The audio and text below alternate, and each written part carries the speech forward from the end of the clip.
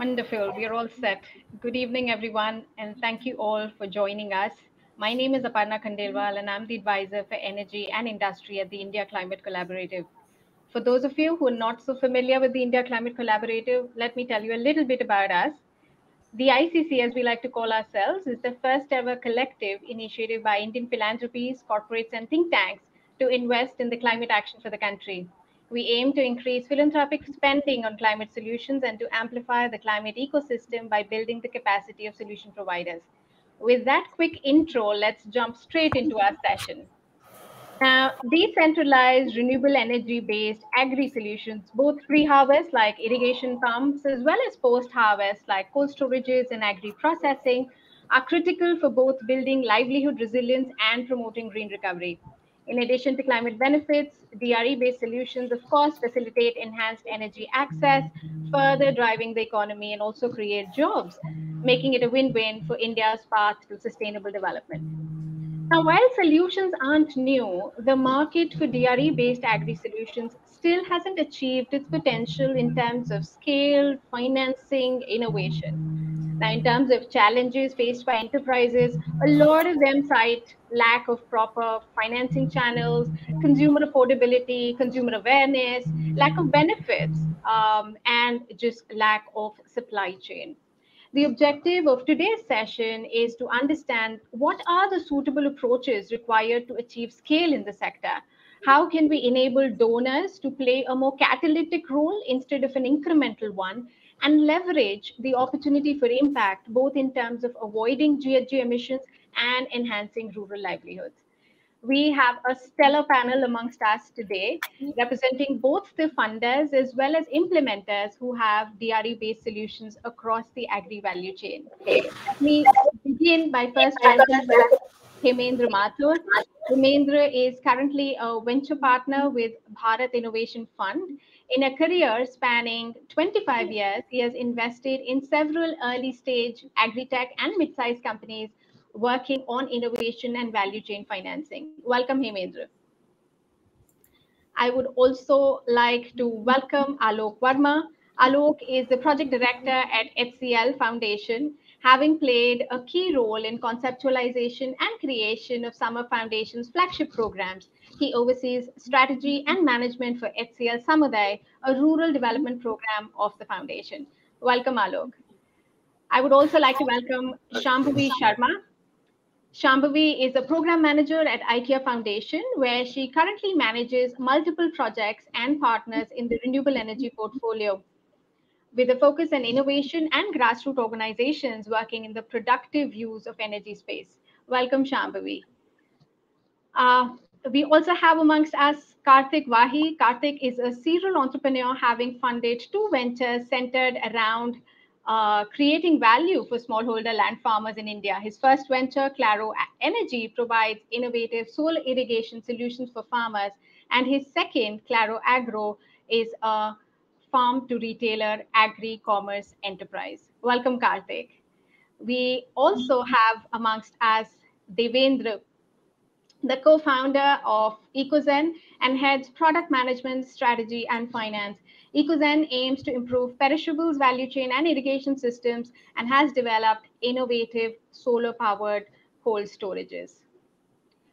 With that, I would like to extend a very warm welcome to all our panelists. We're also expecting one more panelist, but we'll continue till she joins.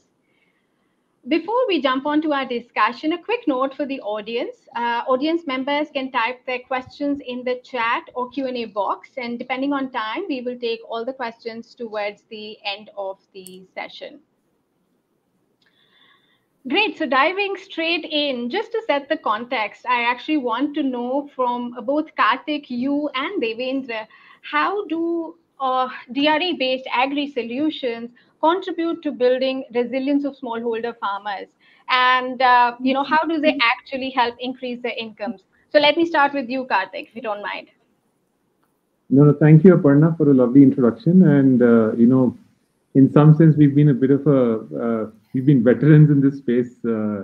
Can't call ourselves a startup anymore. I've been around for more than 11 years now.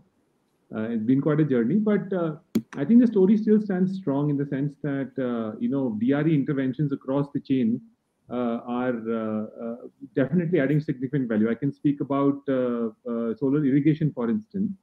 And in the 10 odd years, I think all the hypotheses that we started out with have only been proven right, in the sense that apart from the obvious diesel offset, for farmers who were earlier dependent on diesel-based irrigation, solar irrigation, of course, is an immediate savings to them in terms of the money that they would save on diesel-based irrigation.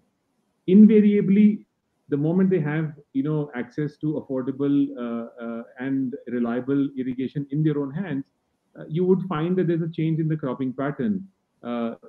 Farmers who would typically be doing 1 to 2 crops a year are likely to do intercropping and add one more crop, the summer crop oftentimes, which translates again to additional income. You also see a change in the choices of crops that farmer would grow, right? From traditional staples, they would typically move up the value chain and say that, okay, we will find a lot of them moving towards fruits and vegetables, which fetch them a higher price in the market, but are definitely more water sensitive.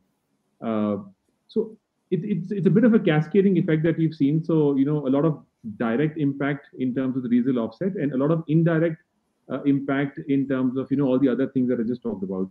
And all this additional income, that really flows down to the bottom line of a farmer, spills over into additional spends into healthcare, education of the family. So, I mean, I could go on and on, but fundamentally, we've seen that across all formats, whether we are selling a system to a farmer under a subsidy program, or we are our pay-as-you-go service, or a lease-to-own kind of a format. I mean, all of these benefits are pretty strong out there.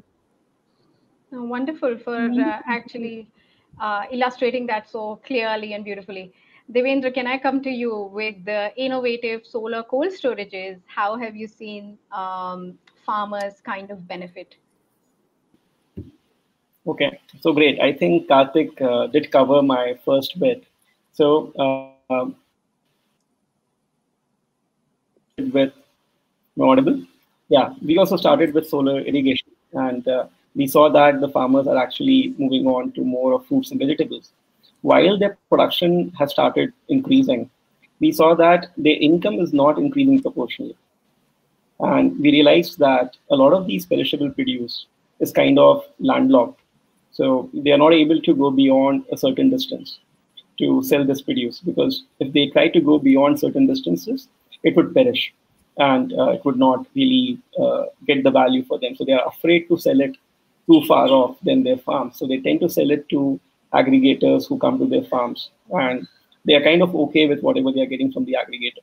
So that is where we felt that these guys have very limited options to sell their produce, and if you're able to provide them access to cold supply chain, they would be able to take their produce to farther markets. They would be able to sell their produce at the right time, at the right markets, the right buyer, to the right buyer as well. So that would give them better opportunity to get the right value for the produce that they are growing. So imagine like you run an industry, you run a factory, and you've produced finished goods, and you're afraid that if you don't sell it by tomorrow, it will explode. So that is the kind of situation which we saw that the farmers were in. And we wanted to give them an insurance or a way to really discover the right options for them to sell. So from that particular perspective, we went on to build the cooling solution. We studied how things are happening in the West.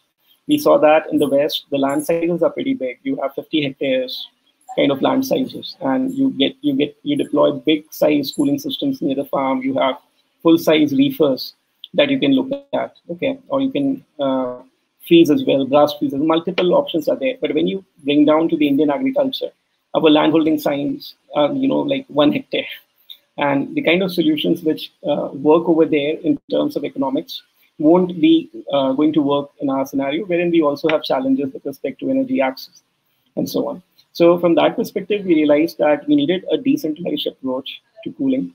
And we went ahead to build the solar cooling solution, say 5 tons. Now we're building 2 tons. We also have higher capacity. So depending upon whether it's a community model, an FPO using it, or it's an individual farmer using it, okay, we went ahead to deploy those kind of solutions. And what we have seen is that because of this, inherently, first of all, if you are having such kind of systems on your farm, inherently your price goes up because the buyers know that you're having good farm practices, and that itself adds to your bottom line straight away. And that is one. Second is that you become more attractive for multiple buyers as well to come and work with you. So we've seen FPOs actually doing this and actually looking at selling to Ninja Cart and Amazon and the likes of them in Andhra Pradesh, who are our customers today. So we have seen improvement in the livelihoods. We have seen that if we are deploying these kind of solutions too far from the farmers' farms, it's not going to work out because the whole process of loading, unloading, transportation is too inconvenient for them. So it has to be near to their farms. Otherwise, it doesn't make sense. And while we have done this, we have seen that the farmers, depending upon the commodity that they are growing, have been able to benefit. Like on flowers, they benefit 1 rupee per stick. On in case of say certain perishable produce like coriander, etc., they can benefit up to 15 to 20 rupees per kg, depending upon which market they are selling.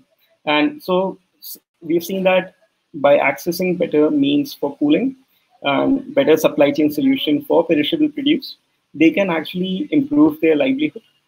Of course, similar to solar pumping and what Karthik mentioned, we have also offered similar options. Like it's been available on subsidy. FPOs have got it on subsidy. Some of the farmers have got it on a lease basis. Some of the farmers have taken the lease to own model. Okay, and some of the folks have done it on a pay-per-use model. We have not done the pay-per-use model ourselves, but I think Huda is there. I think Selco has. We'd love to talk more about the models a little later, but thank you for that. And Huda, welcome to the session. And I would put you straight on the spot by requesting your views on, how you've seen some of the DRE-based post-harvest processing solutions. It really add value to the farmers and help build a more resilient livelihood for them. Over to you. So, thank you. Thanks so much, Aparna. So sorry, I got a bit delayed. It had some internet issues, but it's great to be here. Thanks so much.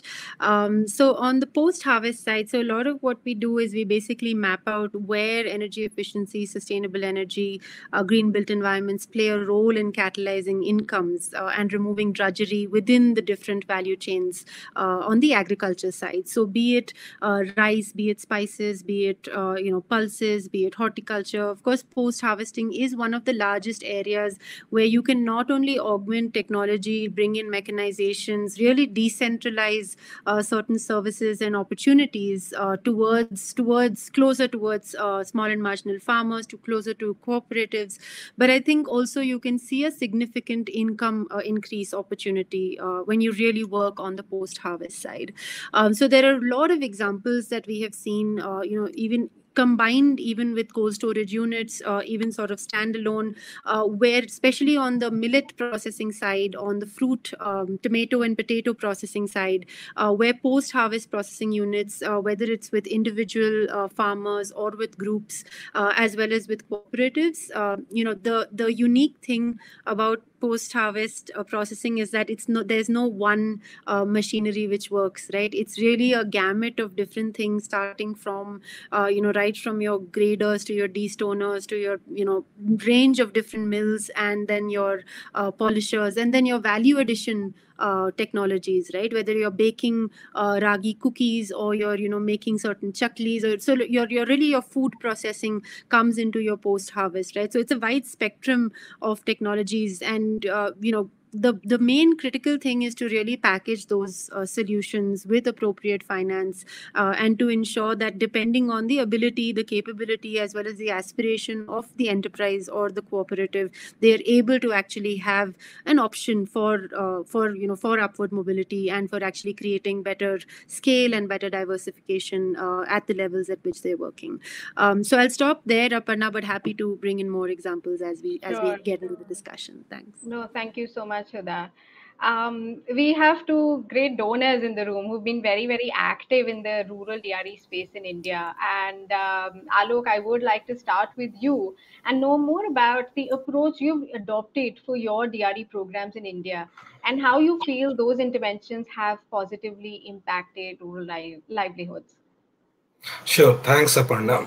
So definitely, at HCL Samudaya, we have been very focused upon developing and implementing decentralized rural energy solution.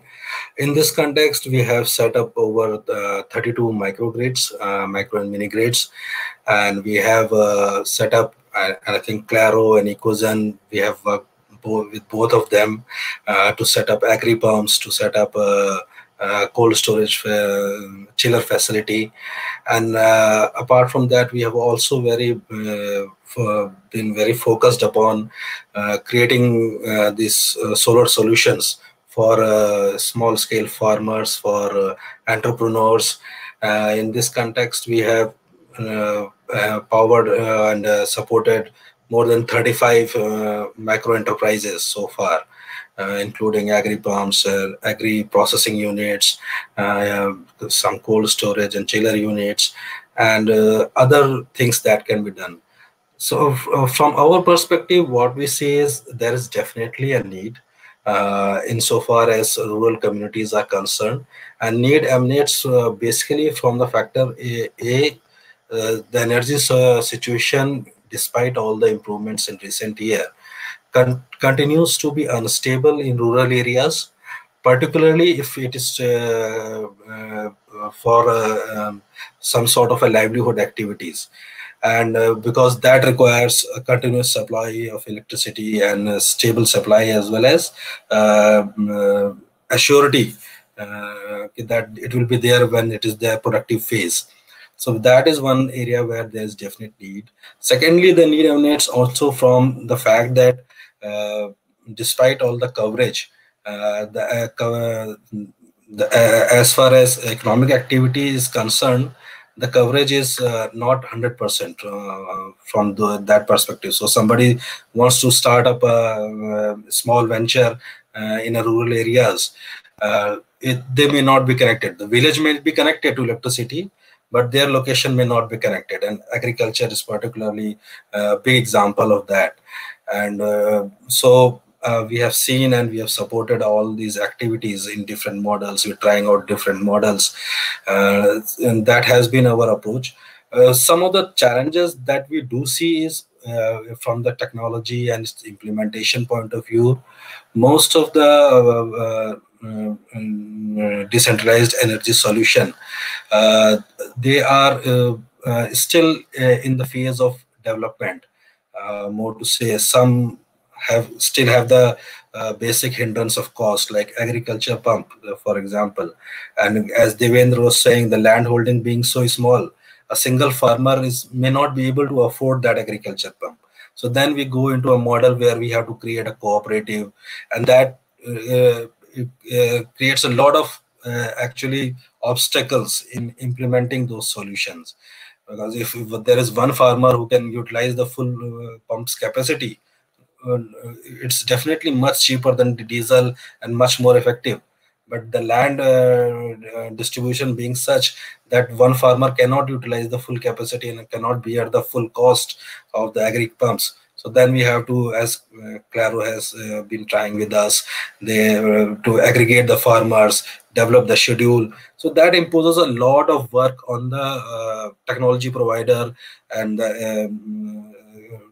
like Claro or like Ecozen, that they have to aggregate their customers into some sort of an arrangement where there is a sharing of equipment to meet out the business model cost. So that is where I think that as we go forward, is some solutions can be developed which can be more effective and scalable.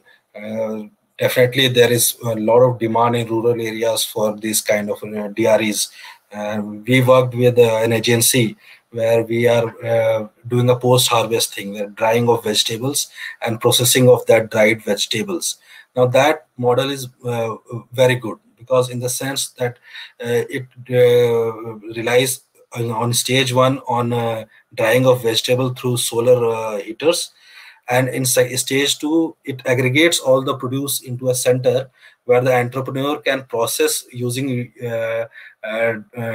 solar energy. So we set up a 8 kilowatt plant for processing center of these vegetables, and it has been very successful that way, because it can generate a lot of revenue, because aggregation of lot of produce is coming in. So that is one thing that where I think livelihood gets very positively impacted through availability of these DRE solutions. Similarly, so I'm seeing more in the side of agro processing and agro allied processing, where there is capability of aggregating and achieving the scale. Similarly, we see in poultry, some of the poultry farms and dairy farms we supported through the solar power. Again, because of possibilities of aggregation of produce, these were much more economically viable solutions, because a lot of produce is coming in, and it is getting produced, processed, so that revenue that is coming out can effectively take care of all the expenses in setting up a solar plant. Uh, Subsidies and those things do play a role, but for farmers and small scale farmers to access those subsidies, it's again a very hectic process. So I think from funders' point of view and from developers' point of view, our approach is slightly veering towards the solution which are in the post-harvest category, both for agri and agri-allied things, because the aggregation of produce is something that gives much more scalability in terms of deploying those solutions.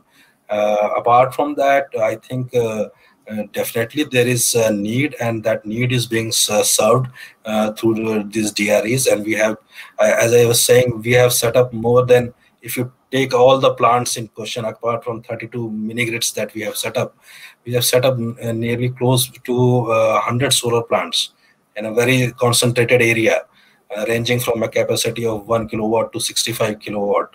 So, the mini grids that we have set up, even that solar power, a lot of people are very keen on utilizing that to run their enterprises. It may be a pulverizer, atta chakki.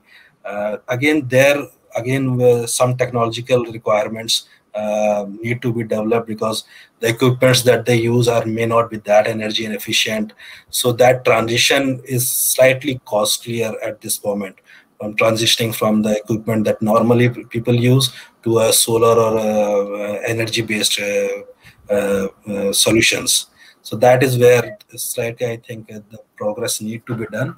Otherwise, I think it's definitely there's a lot of scope, and we have seen a lot of success in creating livelihoods. I think whenever the plant that I was talking about, the drying of vegetables, more than 100 women are linked to it and earning nearly 2,000 to 2,500 per month. So that's where I think it's definitely a lot of scope is there.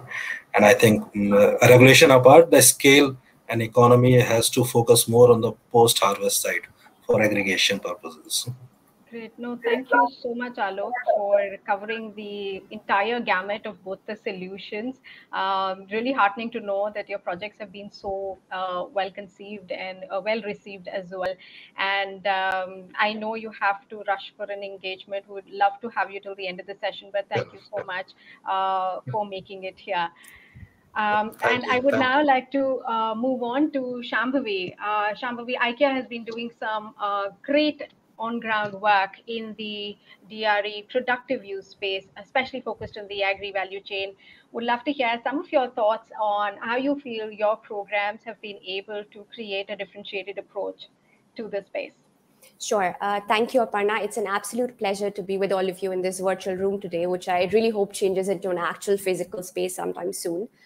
But anyway, before I talk about the approach to DRE programming, I would like to take a step back and sort of explain the contours of our work at IKEA Foundation a bit so that it sets the context. But just very briefly, at IKEA Foundation, we put all our energy, resources, time, and effort into tackling the two largest threats to a more prosperous future for the many people, climate change and poverty. And we all know the magnitude of the problem, so I'm not going to get into the data and semantics and stuff.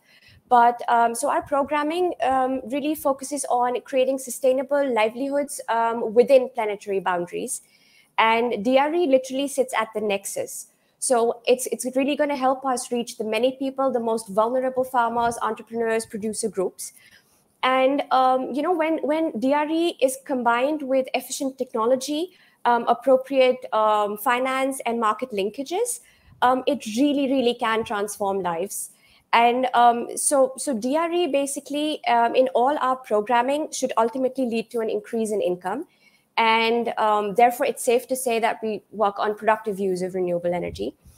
And when I think when we talk about our approach to DRE programming in India and elsewhere, I think it's fairly simple, and it's primarily an amalgamation of the people and the partners we've met and worked with over the years and sort of learned from. And I think the Selco Foundation merits a special mention here, because we absorbed a lot of their learnings and experience in the field and sort of wove that into our strategy. And I'm absolutely not saying this because Huda is on the panel as well, but and a lot of other partners, of course. Okay, so coming to our approach, we firmly believe that any meaningful change starts with and includes those who need it the most. So for example, small family businesses, farmers, entrepreneurs, they are really working hard to make a living and solving a lot of problems that we know very little about. So we constantly ask ourselves, is this going to solve their problem? Is this really what we want to do? So we basically focus on, it's how do I put it? We're very end user centric. It's a trait that we have inherited from IKEA business, and a trait I think is desperately needed in the DRE sector these days. So our focus is end user centric. Then we try to see how energy can sort of catalyze change. So if manual labor is dominant, what is the appropriate solar plus efficient appliance that can be deployed to sort of end drudgery? Does this pure technology offer a better price performance mix than what they're used to, which is also called as the democratic design at IKEA, which is a very different approach from product pushing, or pushing a technology without really looking at the needs and the demands. Are the upfront costs high? If they are high, how can they potentially receive loan, for example? Are the financial mechanisms in place? Or how can they best be linked to the right market linkages, basically? Or how can we sensitize others? Is there enough awareness? Is there infrastructure? Do we have supporting policies, training and capacity building for operational efficiency? So each solution that we offer is a different set of, or rather a melange of social, technical, and financial interventions based on the needs of the people that we are working with and for. And it's important to note here that all these interventions do not have to be through the same organization. So we really, at the foundation, we really promote synergy. And it's high time we stop working in silos and sort of look at working together to make it end. So basically, the emphasis is not on hardcore research and development, but it's rather a mix of innovations to serve the rural poor, starting with energy needs. And we've got a lot of examples, and we've been in this space for about 4 years now. And Selco has been with us since the very beginning. So a lot of our impact stories are from Selco. Which of course Huda can chime in, but I'll very briefly touch on a couple of them, and then one from the Linda Foundation as well. But there was this. So Shambhavi, maybe we have the second part of the conversation for the the perfect. Aspect. So I'll come back to you on that one. Cool, sure. Great. No, thank you so much. Hemendra, I do want to come to you now. You've heard the implementers, you've heard the donors, and you're the only one with the private capital in the room today. So how do you feel, DRE solution market is still a very niche one. It's still small. And how do you feel these, the donors told us about some of the great programs they're doing. How do they enable private capital to come in? Thanks, Aparna, and thanks to all the panelists for some very wonderful views. You guys are doing a tremendous job, I must say. It's a lot of heavy lifting in this space, and I think if you have to make it success, we have to work together. So to your question, Aparna, clearly, I think in terms of need for the solution, I think it's right there, And I'm saying that, it's gone are the days when we were measuring our agricultural productivity in terms of tons per hectare. We should move it to tons per liter of water and tons per unit of energy consumed, because fortunately we have enough land, but we have little water left, and of course energy is becoming an issue, right? So I think that's the paradigm shift that we need to bring in the mindset, not just at the policy levels but also at the practitioner level and finally to the farmer, right? So I think that's how I see this, things changing as we see more and more stress coming out of climate risk and stuff like that. And now the question on financing, I think it's a very valid point. How do we build capital for these solutions? So if you ask me, private capital, very frankly, it's still not the space where venture capital would come and put a $50 million check. Of course, we have great entrepreneurs, and with all due respect, the fundraising has been a challenge in this space. And for that to happen, I believe one way is to look at re-engineering business models, right? And if you look at any asset-based model, how do we convert that into a model which can demonstrate scale? Unfortunately, a lot of assets that are being created, be it cold rooms, be it solar water irrigation pumps, or be it bulk milk coolers, it's been a growth story, but a linear growth story. How to change the curve from linear to non-linear, if you want to attract private capital. And that's where I see that these models have to be re-engineered. And whether we like it or not, in agriculture space in particular, I think the market linkage is the key anchor. If you want farmer to adopt a solution, if you want farmer to invest into a solution, you have to tell him, guys, you do this and I'll buy it for you, or I'll make sure someone buys from you. So that's the hard reality, not just for the kind of solutions we're talking, even someone who's providing data and advisory services to farmer. He said, fine, I'll pay for it, but what does it mean for me, right? So I think that equation need to be set, and that's where the market linkage becomes extremely critical. And that's why, of course, we are seeing EcoZen launching Ecotron, and I'm sure EcoConnect, and likewise, I believe Claro is also doing something in this space. So I think that's one area which I see can make an impact in terms of creating opportunity for private capital. I can give you one more example of a company called S4S Technologies, where I'm on the board, and we had very similar situation. We were giving dehydrators, solar conduction dehydrators to farmers, and asking them to instead of selling fresh produce, sell the dehydrated one. But the question came, who'll buy it? So essentially, we invested into the whole supply chain. The primary processing was done at the village level, mostly by women farmers, and they earn like 100 rupees a day, which is quite significant for them. And then we built a secondary processing unit, which essentially converted those products into products which is needed in the market. So essentially, we are selling to Synthite and Americo and Nestle.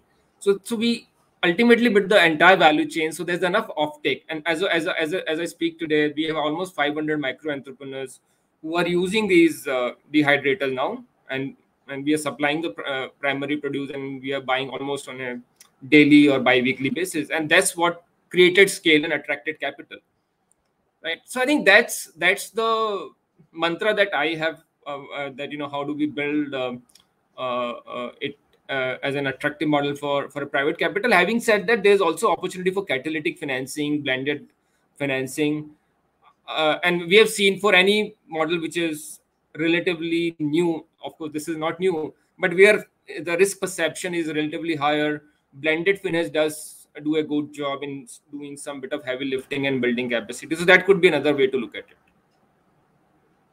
Wonderful. Thank you, Hemendra. And with that, you've already actually touched upon some of the next phase of this conversation. And I'll go back to Karthik and Devendra.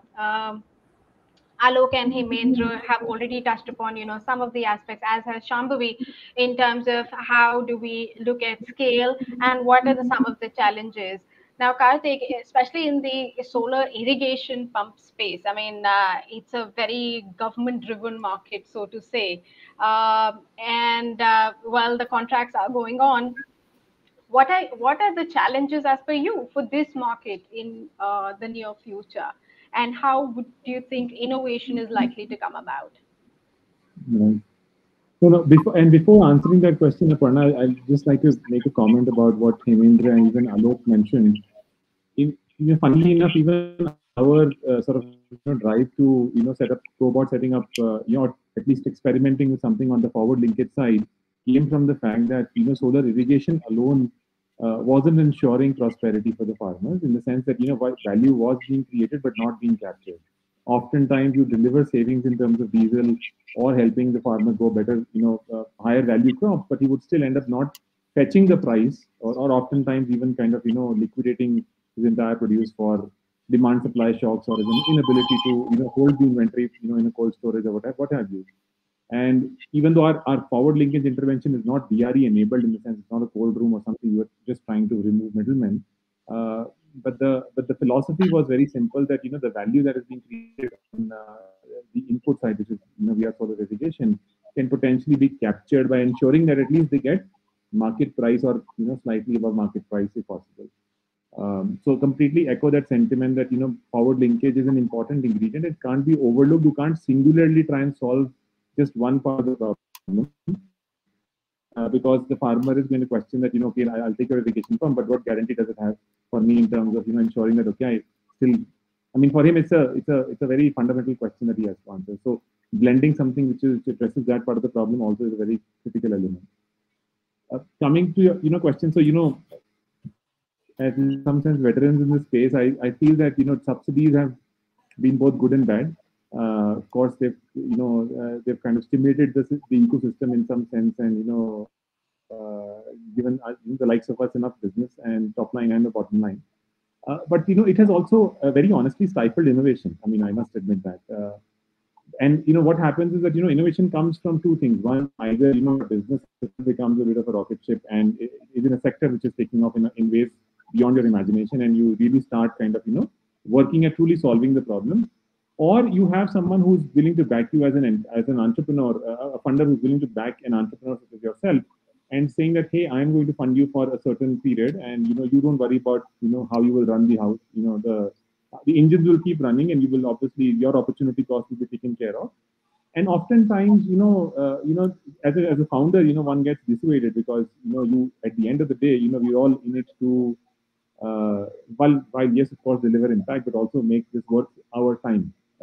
Very bluntly put, right? And the opportunity cost starts getting at you, and invariably, when I know that I can, it's similar effort if I can get 100 crores of top line, with a healthy, 7-8% PAT margin, via a subsidy program. And then there is this other path of, trying to unlock value for a farmer under a pay-as-you-go service, which is extreme, not attracting the right kind of capital, talent. Even as you said, as I think Alok mentioned, aggregation of end users is challenging. So it's return on effort and the ecosystem support is completely kind of out of sync. Which is why I feel that subsidies in some sense have given us a shot in the arm in terms of giving us a chance to stand as an organization, but at the same time they've stifled innovation. How does one address that? It's a tricky question to answer. Quite simply because venture investing works in funny ways, beyond what most of us imagine.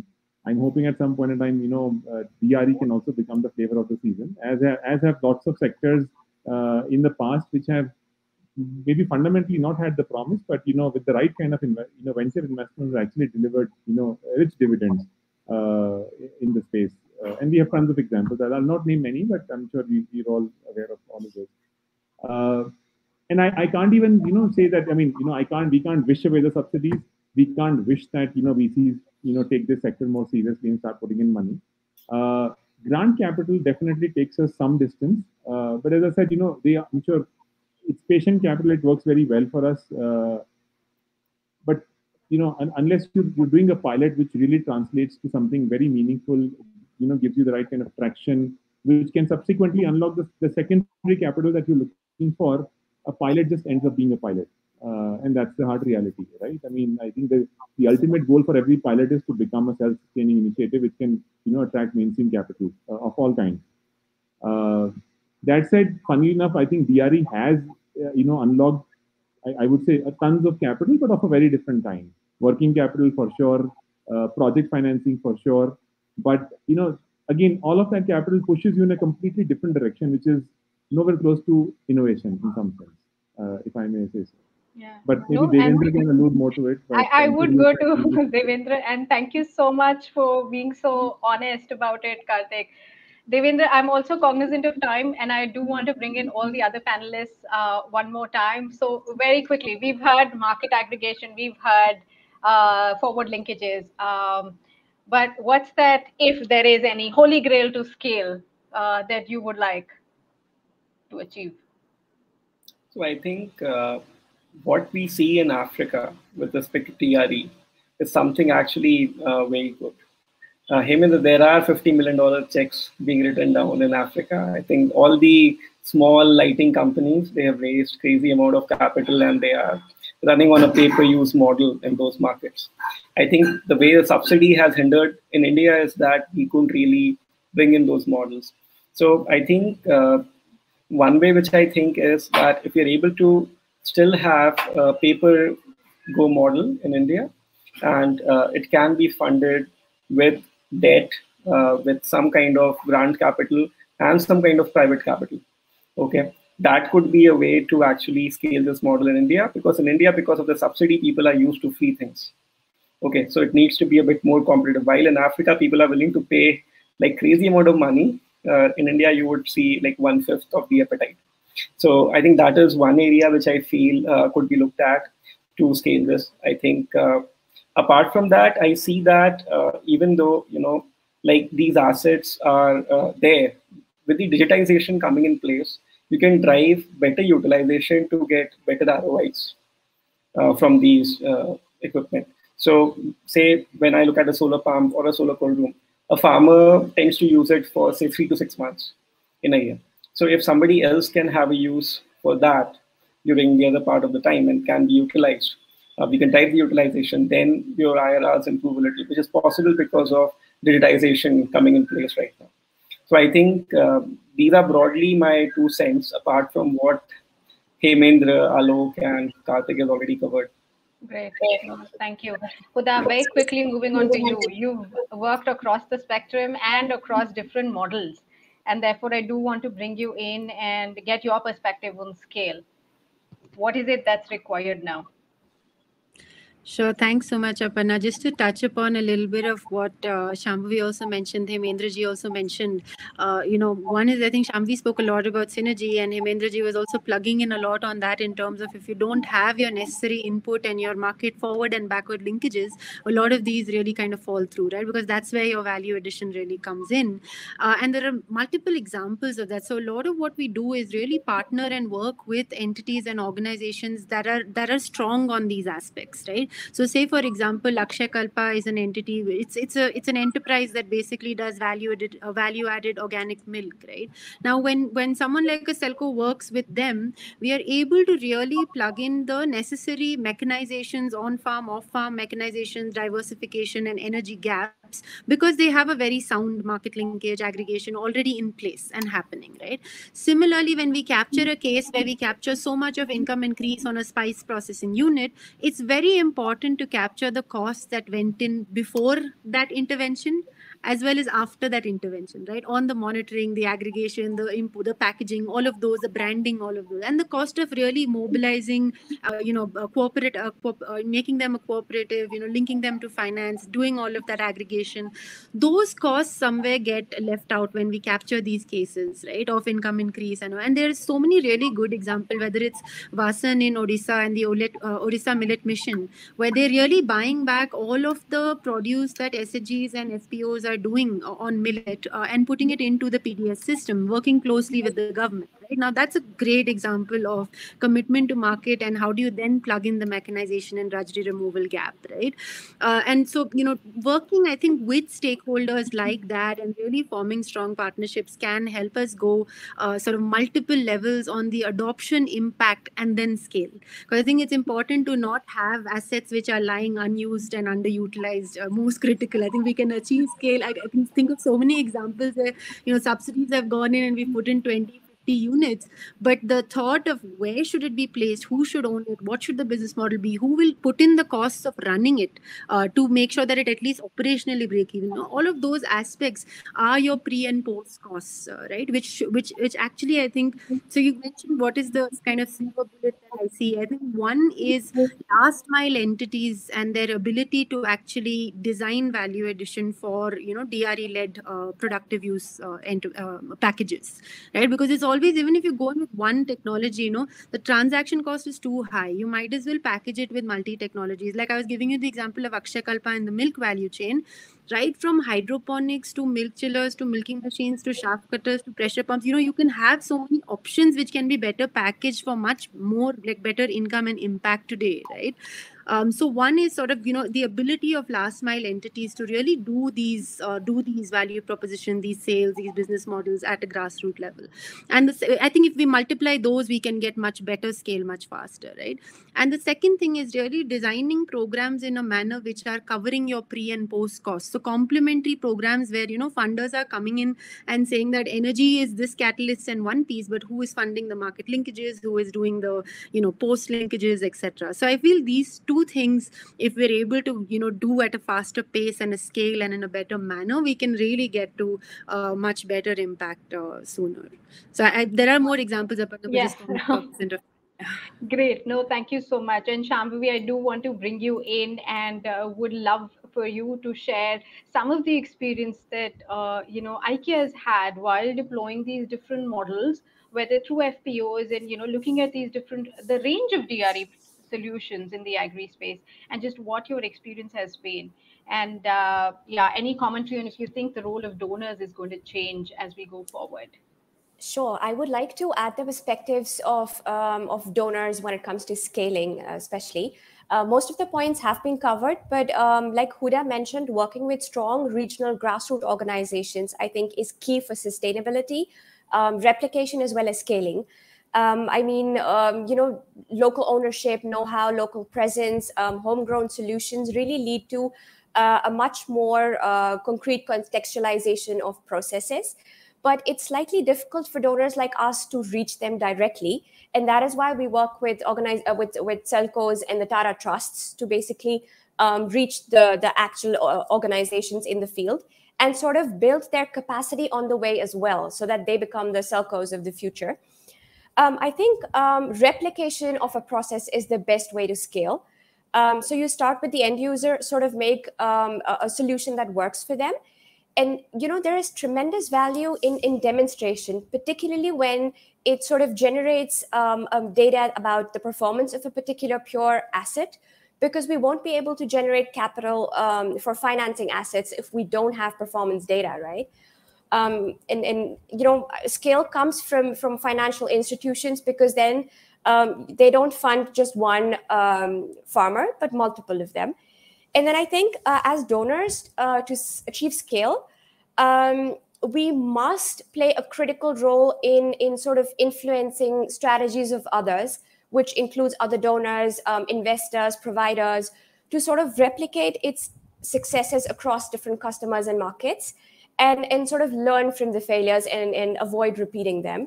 And at the risk of sounding like a broken record, because I've mentioned that again, it's very important for all of us to work together, ditch the silo mentality, and sort of look at our experiences and work together. And I think our commitment to scaling DRE reflects in our recent $1 billion initiative with Rockefeller Foundation, which is the single largest DRE initiative aiming to avert 1 billion ton of greenhouse gas emissions and improve 1 billion lives by basically focusing on post-pandemic economic recovery and empowering emerging economies to advance to renewable energy. And the platform is basically going to be an efficient and safe way to scale up and speed up the transition to DRE. So yeah, I think, and sorry, one important thing that I just realized is, or that I just learned, is actually the quality of products. We don't really look at quality standards of different pure appliances, which adds on to the risks that financial institutions already have.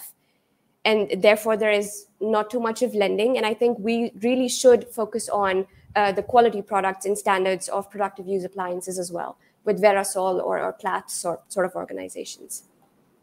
Wonderful. No, thank you so much, Shambhavi. And I'm sure we're all excited about the 1 billion fund, and we really hope it's able to bring the scale to the DRE space that it's been awaiting for all these years.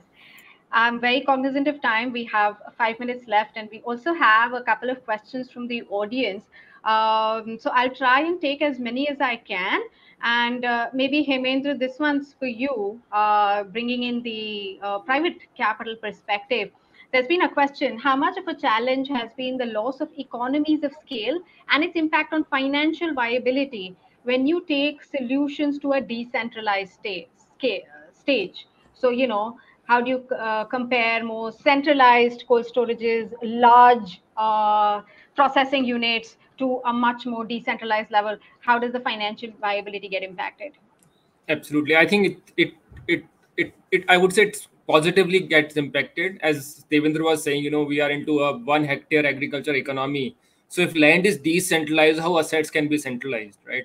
We have centralized mandis, we have centralized processing, and that doesn't work. They operate like most SMEs that I know, wheat milling, flour milling, spices processing, they operate at 40-50% capacity, which kills the economics. And so I'm a firm believer that it has to become more and more decentralized. And to Devin's point, I think he made a very important point, this role of digital tech.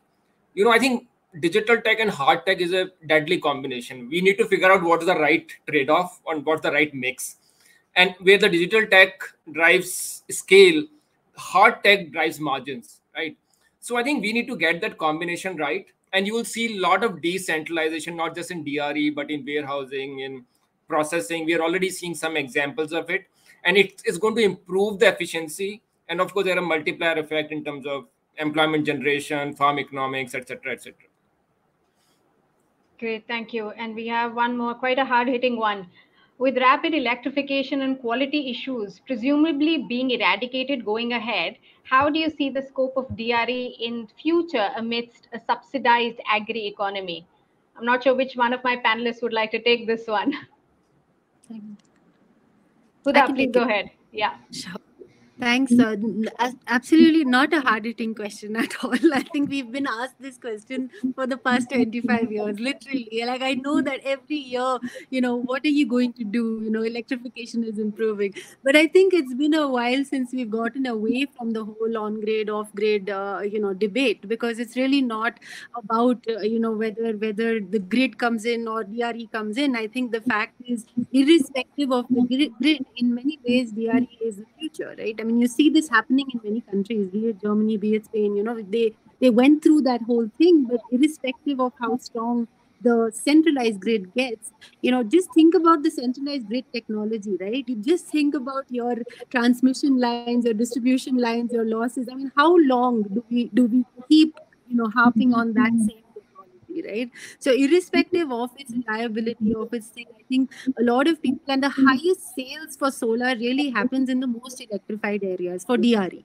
So I feel like it's more about the narrative needs to shift to how do you get more people off grid, not on grid, because that is really more from a future perspective. So I think we tend to stay away from the narrative of electrification for sure.